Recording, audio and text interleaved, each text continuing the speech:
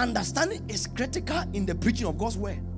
And these are they by the wayside, where the word is sown. But when they have heard, Satan cometh away immediately and taketh away that which was sown in their hearts. Their hearts is wayside.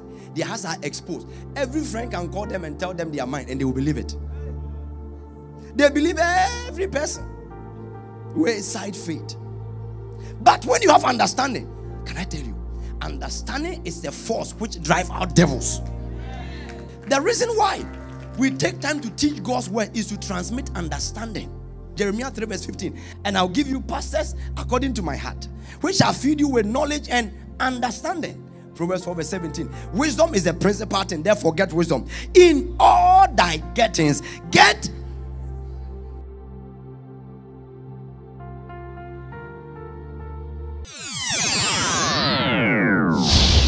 Christ Palace International Ministries.